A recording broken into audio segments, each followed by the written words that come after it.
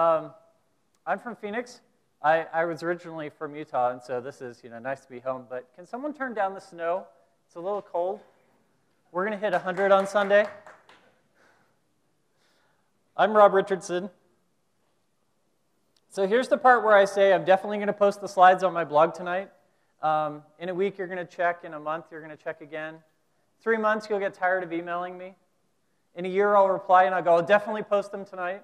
You can hit my blog right now, robrich.org. Click on Presentations, and here's CI/CD on the Microsoft stack. And that is the presentation we'll look at right now. So who am I? This is also the About page on my blog. Some of the things that I've done. AZ Give Camp is particularly awesome. We bring volunteer developers together with charities who otherwise couldn't afford software services. We start Friday after work building them software. Sunday afternoon, we deliver completed software. Sleep is optional, food is provided. Outside of Utah, I say sleep is optional, caffeine provided. So that is a lot of fun. I was working on the Gulp team in version 2 and version 3. That was a lot of fun. Friend of Redgate, Microsoft partner, some of the user groups that I help run. I made a comment on the .NET Rock show, and I got a mug. So that was particularly awesome. So the guy in front of the room is kind of boring, but let's dig into Microsoft CI/CD. So have you ever heard this? Deployments are hard. We can't deploy today because he's absent. We're going to spend a whole lot of time on the call merging. That's the symptom. Here's the problem. The problem is that big Word document. Oh, but that step on page 8, we don't do that anymore. And that step on that step 13, yeah, sorry, you don't have access to that. You have to go bug him. Oh, and step 4 is really vague. You'll have to figure it out. So I'm really glad you started early because, But we always do this at 2 in the morning because our users aren't using our system. So we're always tired. Yeah, that makes for great deployments. So why do we do CI/CD? We're after reliability. We're after consistency. We're after validation. The topic is automate all the things. Why do we do CI/CD? So that we get better at this. If it's hard, do it more, and then you'll get better at it. If deployments are hard, do it more. Really, why do we do CI/CD? Because machines are cheaper than people. Is there a task that is really cool that I can get a machine to do instead of a person? Now that person can go off and build business value instead. How quickly can we get to the point where those people are delivering business value and the machines are validating the product? Said me, right now. So how do I start? Here's the fictitious scenario that we'll start at. See if this sounds familiar. I have this website. I have a few tests. How do I begin? So here's my solution in Visual Studio. I just did a file new project, and it's just a regular ASP.NET website. I clicked the yes, I would like a test button, so I have some tests here. I flipped them over to be XUnit tests. They're a little bit easier to automate. That's not relevant, but it's kind of cool. And I also added the Octopack package to the web application. So it's, for the most part, a regular project. I love the project. The About page always says it's based at Microsoft's headquarters.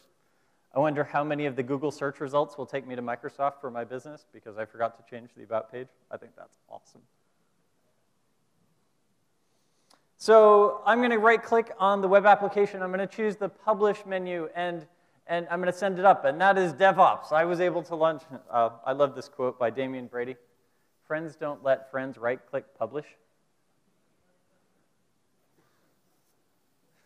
That's not DevOps. That's not validating our process. That's circumnavigating the process because ops won't let us deploy. The 5 steps to CI/CD. We start out taking our source code that is that 13-page Word document. We start out, we get it into source control. Next, we do the build. The next, we can get our build to run unit tests. Probably that's super easy, and we can get to that step really fast. The next step is to do automated deployments. That's where we start taking the steps in that 13-page Word document and merging them down into configuration as code. And then after that, once we've got the deployment, what else can the build do? So source control. I started out, I went to GitHub. Here's my project in GitHub. Network being what it is, I'm actually not going to use this. But there's the code in GitHub. Achievement 1 unlocked. Woohoo! So now I want to get to the point where I can build. Here's my Visual Studio project. I've got it checked into source control, and we're going to go do the build.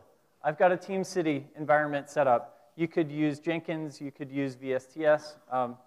Friends, don't let friends use SourceSafe. New project. So the cool part is that it'll walk you through creating that first project. Create project. I love the idea of going to GitHub. If I was using a GitHub URL, that would be really cool. I'm instead going to say this is .NET Web Application.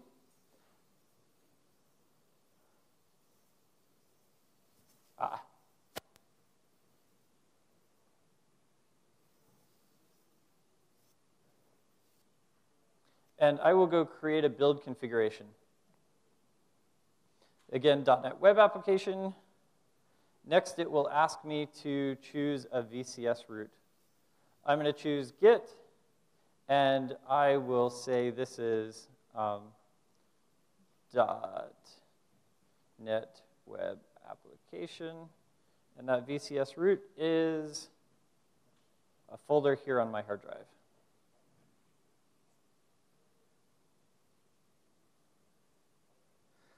So I've got that VCS route. The TeamCity now knows how to connect to source control.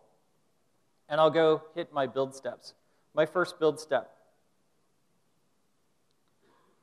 Let me get it to auto-detect the build steps, because it can go analyze my project. It can say, hey, is this a Node project? Is it a .NET project? Can I find a package.json, or can I find a solution file? It's found a solution file. I like that. Let's use that build step. I'm going to come in here for a minute, and I'm going to say, instead of building on Visual Studio 2013, I'm going to flip it to 2015. Those are the build tools I happen to have installed on my machine. And I'd like to build release. I've got that build step. Let's add a few more build steps. I'm going to say, before I do that, I'm going to need to run NuGet restore. And here's my path to NuGet.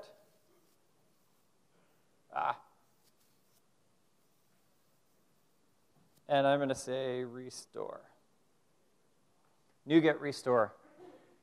I'm going to add one more build step. What's really cool is here in my solution, when I do a .NET restore or NuGet restore, here in my packages directory, but because I pulled in that xunit.console project, I have xunit.runner.console tools.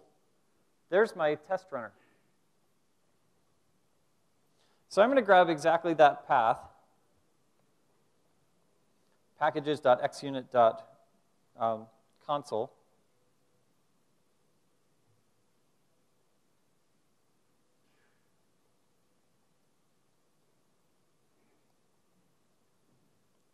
There's that executable. And the command parameters, I've got, for as fun as it is watching me type, I'm going to go grab that test DLL. It's in the release directory. And I'm going to have it output NUnit test results in this test file. That sounds great. I'm going to reorder these build steps. I'd rather do the NuGet restore before I try to build based on those packages. I'm going to add a trigger. This trigger is a VCS trigger. So basically, when I commit things, it will kick off a build. Now I'm going to add one more thing. I'm going to add a build feature. This build feature will be an XML report processing.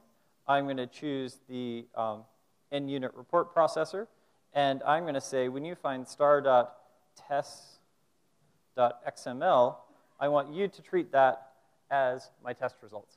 That was the test result file that I wrote in the last step. Here I'm getting it to pull back into TeamCity.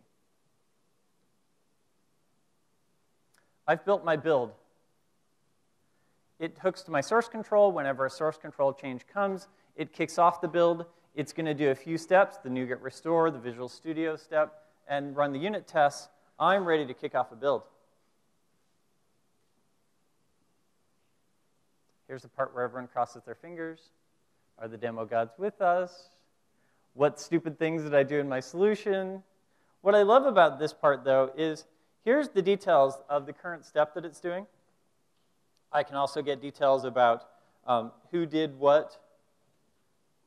As I dig into it, here's the overview that tells me a whole lot about, hey, it was triggered by me. I can see the steps it's running. I can also go look into the build log. Here's the command output. So as it does each step, here's the console output for that step. So I see here in my unit test project, it ran all the tests. And then it collected the results. Once this build is done, I can come back in here and I have the new tab, Tests. Here's the results of my tests. It looks like they all passed. That's wonderful. I have the test order, which is kind of interesting.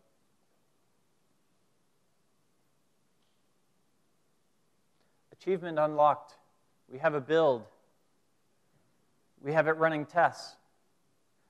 So we've built tests, and we have the tests, but until we run the tests as part of every build, they aren't real tests. As soon as you have one test running as part of the build, getting it from 1 to 100 or 1,000 is easy. Getting it from 0 to 1, that's what we just accomplished, and that's really cool. So we've got the build. It's doing all the things. Let's do the deployment. I walk in here to Octopus Deploy, and this is just a standard Octopus Deploy install. I love this dashboard, this wizard that walks me through all the steps. Now, all of these are links when I first started up. Because I've done this once before, then all of the ones that I was going to use are no longer links. But let's do exactly that, create environments. So I'll add my first environment. This will be my dev environment. Let's add another environment. I'll call this my test environment. Octopus has a concept of environments and then deployment targets. Or I could think of this as machines. How many machines are in your test environment? 1, 2. How many machines are in your prod environment? 3, 5. Don't say 1. So I can create my environment, and then I can add various machines to it. I'm going to say this is a listening tentacle, which means that Octopus Deploy Server can push content into this tentacle. Tentacle, Octopus. I thought that was really cool. This will be running on localhost.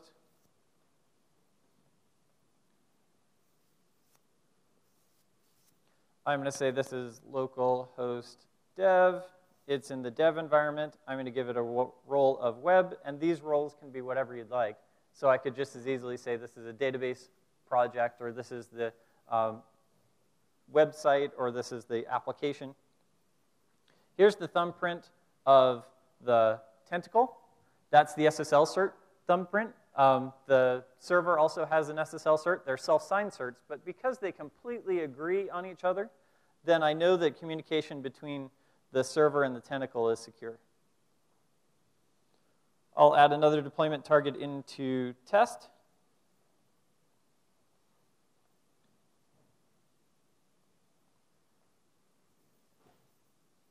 Localhost test. This is also a web role. And now I have my environment set up. Back in the dashboard, add a deployment target. We did that. Let's go create a package. I'll create the package here in TeamCity. I'll walk back into my build, and I will create an additional build step. So after I've got these things, I want to create this package that says, here's all of the assets that I want to put on the machine. These are really enticing. I'm going to avoid them, because what's really cool is under the hood, they just call octo.exe. And so I'm just going to use a command line and use octo.exe directly. I wish it used my path here. It doesn't, so I'm going to put in the full path to octo.exe. And then let's dig into this command. This says, given that package that will be at web application 1/obj/obpacked/web application 1.buildNumber.new package, let me send that to the server on localhost 8090, which happens to be the URL of my server here. So I'm going to take that package and I'm going to send it off. Well, how do I then go build that package? Well, I'm going to walk back into my Visual Studio step and let's say, go build that package. Run octopack. Because I've got that Octopus deploy Jenkins or TeamCity plugin, and I've added the NuGet package into my solution, I just have run octopack, and away it goes. What's my octopack version? I'm going to say that octopack version is my build number. Well, right now my build number is 1, 2, 3, and Octopus and Visual Studio really want a 1.2.3.4 type number. So I'm going to come back in here into my general settings, my build number format, and I'm going to say 1.0.buildCounter.0. It's not quite semver, but we're working in that direction. In time, it'd be nice to get this pulled into a variable as well. So we've got that command line that will build the package now as part of the solution. This will trigger the publish the package then to the Octopus server, and then let's add one more build step that will actually kick off the deploy.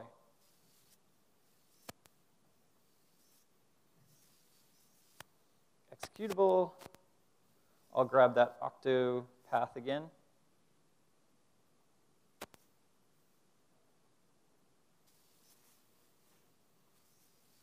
It will create a release. The project is this .NET Web Application project. It'll go grab that build number, that 1.0. Whatever my build number is, .0, deploy it to my dev environment. It'll send that to the Octopus server on localhost 8090, and the API key is this octo key, API key. This is that mechanism where my TeamCity server can communicate correctly with my Octopus server, that octo key. Let's go build one of those. So here in Octopus, I'm going to come into my profile, and I'm going to choose API keys, and I'm going to say new API key. This new API key will be TeamCity, and here's my API key.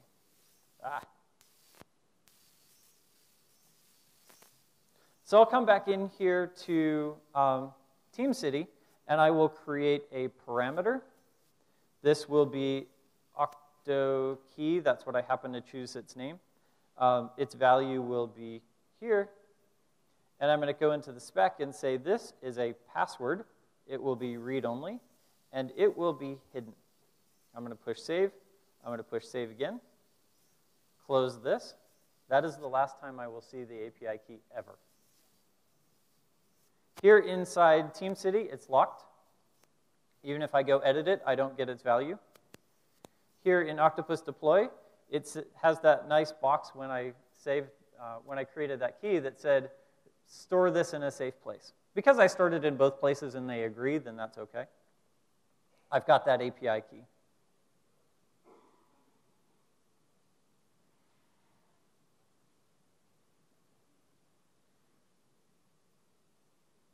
So here in TeamCity, I've got now 5 build steps: NuGet restore, build my solution, including the Octopus deploy package, run my unit tests, push that NuGet package up to the Octopus deploy server, and then kick off a release. That release is in this .NET Web Application project, and that's the next step for us. I've uploaded a package. I'm going to create a project. Projects. This project is the .NET Web Application project. And what should it do when it deploys? Well, I'll add my first step. By the way, these steps are particularly cool. As we get into moving away from deploying to our pets and deploying more towards Docker containers, then yeah, my build switches from running a Visual Studio compile to running Docker build. But for now, I'm going to deploy an IIS website, and here's my deployment. I will deploy this on web roles. This is Web Application 1. That's the name of the package that I'm pushing up here. I want it to be an IIS website. Here's all the things that I would normally configure in IIS. I'm going to configure them here in Octopus Deploy so that Octopus can push those settings into place. The application pool, Web Application 1 dash, well, in my dev and my test environment, because they're both running on the same machine, those names would collide. So I'm going to use an Octopus variable here in the same way that I used a TeamCity variable, and I'm going to choose Octopus environment name. So therefore, the application pool name in dev is web application 1/dev. And in test, it'll be web application 1/test. I'll do the same thing for the website name. And then here in the bindings, I don't want both sites to try and run simultaneously on port 80. So I'm going to do that similar thing. I'll say 8,000 plus this variable. And I have environment sort order. Now, Octopus actually doesn't have math like this, so I'm just going to say like this. Now, sort order, 0-based. Dev will be 0, test will be 1. Therefore, port 8000 will be dev, and port 8001 will be test.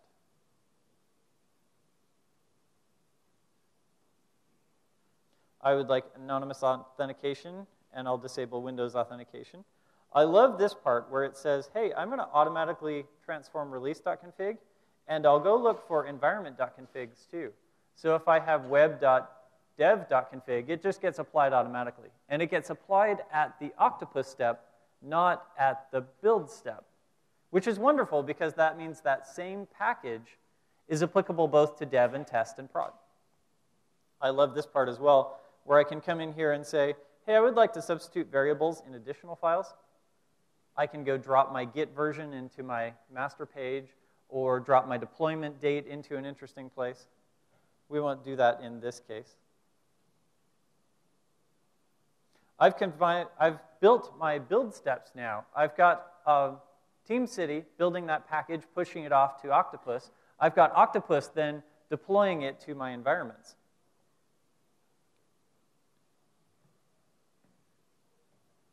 That was step 5 here in Octopus. I come back into TeamCity, and I run that build. The cool part now is that instead of seeing 1, 2, 3, we now have that 1.0.number format. So I'll automatically get incremented versions. Digging into the build log, we can see that I get this nice yellow step in the Visual Studio step because I don't have the FXCOP rules set up just so. But now it's going off into step 5. It's going to kick off my Octopus step. I can come back here into Octopus, looking at my Octopus build.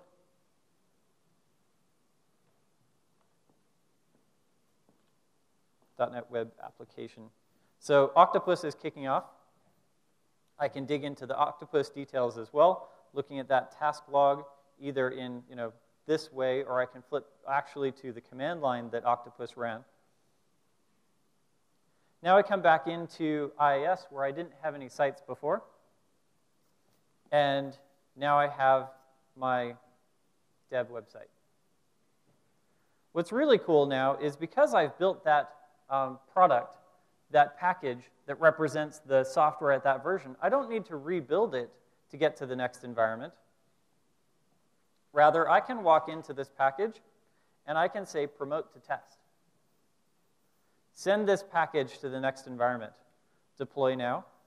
It will send that same package off to test. In a second, we'll see a new website here in IIS. It now has 8001. And if I go to that website, I see my product is now deployed to both dev and test.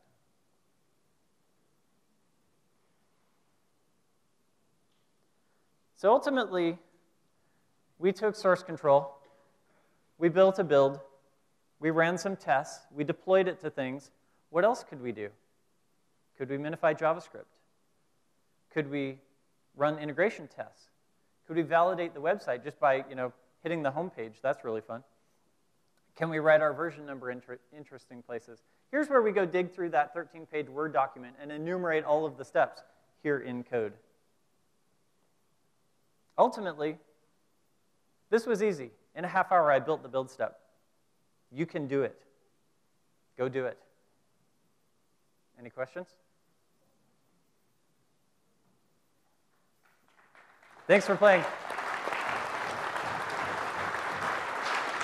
We do have one question. I'm just curious, you've used these other open source tools. Are you familiar with team services for the Microsoft stack?